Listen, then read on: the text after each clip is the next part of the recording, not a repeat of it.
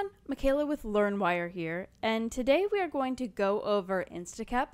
Now, Instacap is a Chrome extension that lets you instantly screenshot images and then make collaborative comments about those screenshots. Now, this is best going to be used by graphic designers, marketers, and quality assurance departments, and this is going to be a great alternative to Loom. Now, Instacap does have a 3.5 average taco rating across 5 reviews, so it's not great, but we're going to take a look, see if those reviews are warranted or not. Instacap was founded by Brian Osberger, and looking at the questions and reviews, looks like he's not super responsive to reviews, but to questions, it does look like he responds to just about everything. So, very nice, Brian. Very cool. Now, there are 3 different licensing tiers that you can purchase. License Tier 1 at $29 includes all available features and you get 1 user. License Tier 2 at $109 comes with all available features, up to 10 users, and you also get the collaboration feature. Finally, License Tier 3 at $249 includes all available features, up to 50 users, and you also get the collaboration feature. Alright, so let's go ahead and take a look. Now, this is our Instacap dashboard. Now, I do like the color scheme of it. It's very bright, it's very eye-catching. We've got nice, vibrant colors. We've got some fun little graphics that make it interesting, but they don't take up too much space. As we scroll down a little bit, we've already got our projects, so we can look at expired projects, we can look at deleted projects, and then we can also look at our non-project captures. So if we just want to upload maybe an image that we might use for multiple projects, or maybe they just don't really fit in a project but you still want some feedback on them, you can upload those right here. Now, we do have this handy little bright green create button right here where we can either create a screen capture or create a project folder, or we can start a new project right here. So let's go ahead and hit this add project. And here, this is where we're going to name our project. We can name it pretty much anything, so we'll just call it Untitled Project. We'll create that. And here is that folder right here. As we click on it, we have all of our captures right here.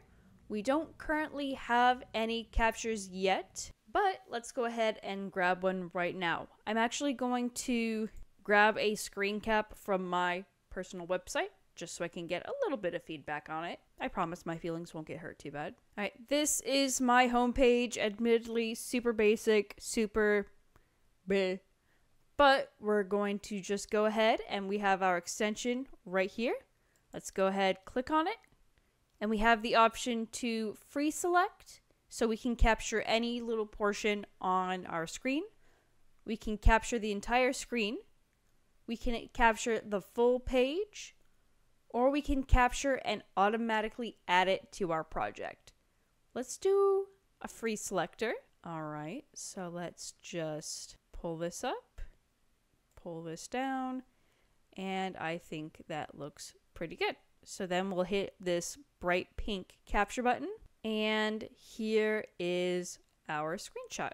So from here, I can go ahead and view it. I can comment on it. So I can click on here and it'll add a little pin, and I can just write comment, and there is my comment. I can see that it is currently unresolved. So from here, I can go ahead and reply to it, or I can add an emoji to it, or I can resolve it. So let's reply. We'll say, get good scrub with a winky face. Okay, interesting. I went to click on the search bar and it just closed the emoji box, but the second time it seemed to have worked. And there's my response, and I will mark that as resolved. So we see that our little pin has turned kind of clearish, and it has a check mark on it. And as we navigate over to our resolved comments, we have our comment right here and our one singular reply. All right, so then if I need to annotate it, or maybe I want to mark it up, maybe I want to write bad on it, I can do so right here. I can undo what I've just done. I can zoom in, zoom out. I can add a frame to it. All of this, very bad. I've already scribbled on it. I can make an arrow marker, specifically this, very bad. And with this arrow marker, I can make it longer or shorter, or I can change where exactly it is pointing to. I have a text, so I can type something right here if I don't want to write it out. And I can similarly move that around. Right here, I can rotate it, make it bigger, make it smaller, etc., etc. We also have an ellipse tool that we can make a nice circle around. And down here, we do have our marker customizations.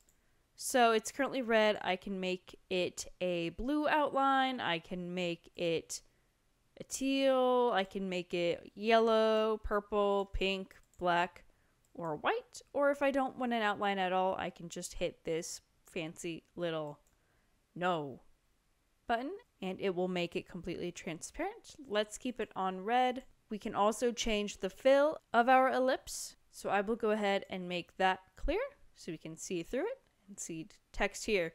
Bad, angry face. We can also change the line width. So we want to make this very bold. And we can also change the line style of it. So we have a bold, thick, intact line, or we can make it dotted, or with longer dashes, or with a dot dash Morse code pattern. I can also highlight any text. And then last but not least, I can make a callout marker. So it looks like it has a nice little text, like a talk bubble right here. And I can rotate it and move it around, and my text is here. Once we're done marking up our image, I can hit this fancy little save, and all of my beautiful work has been saved. Now, in this upper right-hand corner, I can see how many views our project has, as well as when it was last updated. Now, say that I want to change how this is going to look by my collaborators. I can go ahead and hit this little edit pencil button right here. So I've come in here and it looks like it would be really simple to move this image around because right here it's off to the side and I don't really like that. But I don't know how to center it. Nope. Guess we just are going to have to deal with it. So we can choose the color of our little workboard. As you can see, there are a bunch of different options that you can choose from. You can do a gradient style background. You can do a solid color background. We can do an image, or we can do a frame. So we can add a glass frame, or we can add a dark glass frame, or a Mac frame, or a Windows frame, or a fancy frame, or whatever kind of frame that we want. There's also quite a bunch of customization that you can do. We have all of these fancy little gradients right here, but say, these are fine, but they're not exactly what I want. We can go ahead, click on this, and if we want to change the color, we just have to click on this little color button right here. And we can pick out exactly what color that we want.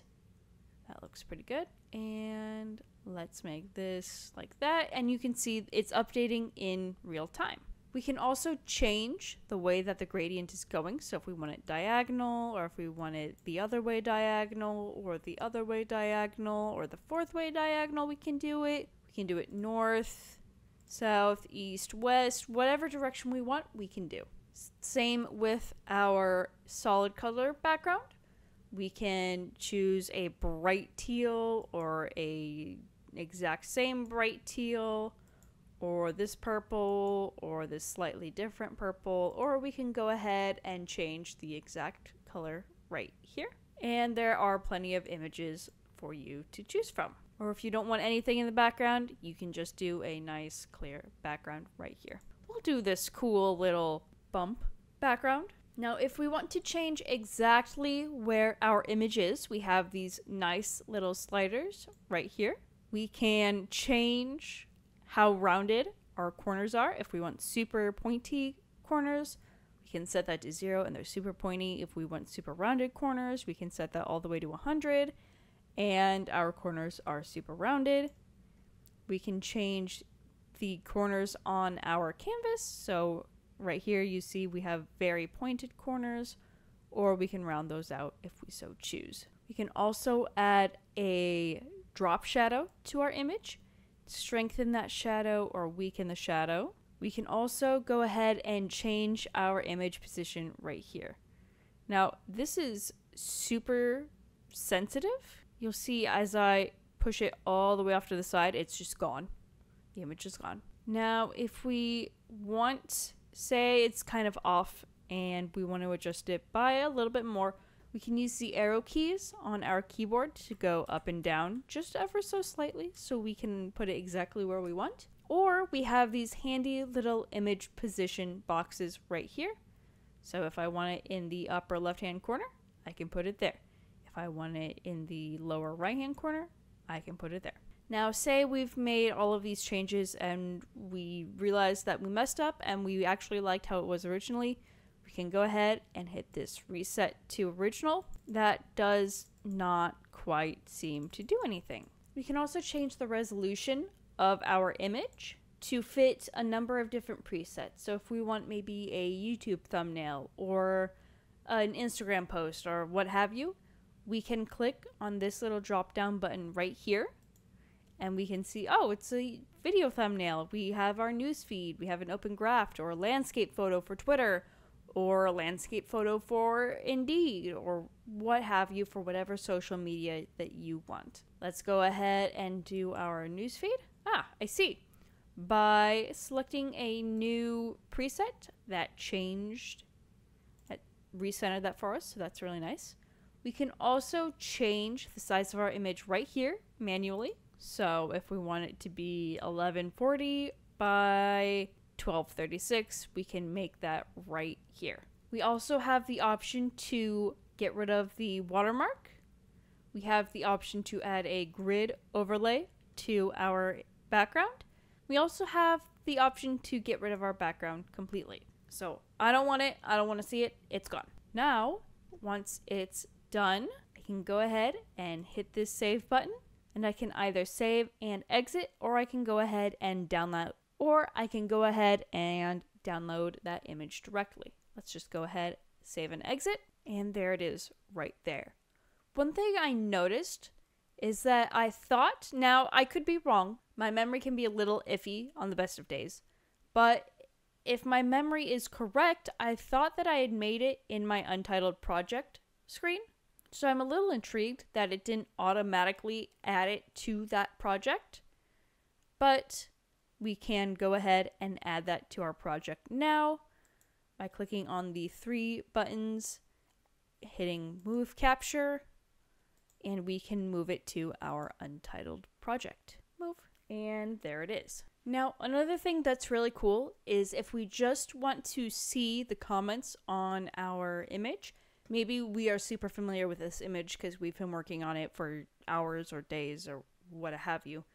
I can just go ahead and click on this and it'll kind of bring up a short summary. We can see what the image looks like, and then we can also see all of the comments and all of the replies to our comment right here. And that was Instacap. I really liked it. I think it is a really unique take on something that a lot of people struggle with. I don't feel like there's a huge market of these types of apps. Personally, I typically would have used like the Google Suite for this, and that's not super intuitive. I do like that you can add a fancy background to it. I do like that you can draw right on it. You can circle things. You can make a nice arrow to it. So you can collaborate with a lot of people and give very clear, very concise feedback to the screenshots and the images that you would like. There are some bugs. I'm not going to pretend that there aren't. The fact that the canvas was kind of down in the corner and half off my screen when I was trying to edit it, and I couldn't easily really figure out how to change it, or I couldn't drag and drop my screen around. Not a huge fan of that. But ultimately, I do feel like this is a nice and handy tool that you can use if you want feedback on your website or on an image or on what have you. So I would probably give this one a solid 4.3 out of 5 stars, because what it does pretty well. It does have those bugs to it, but it's not a total app breaker. I do love that it's an extension as opposed to a completely separate program. I don't have to download all of these different programs and take up space on my hard drives and take up RAM power and all of this stuff. It's just right there in the corner, ready for me to use. I don't have to go into my Windows and grab the snipping tool and what have you and do all this stuff and upload it. I can just go click, drag to what I want to capture, and upload it straight to the project. Now, if you have any questions, concerns, please leave them in the comments below. And as always, I will see you next time. Goodbye.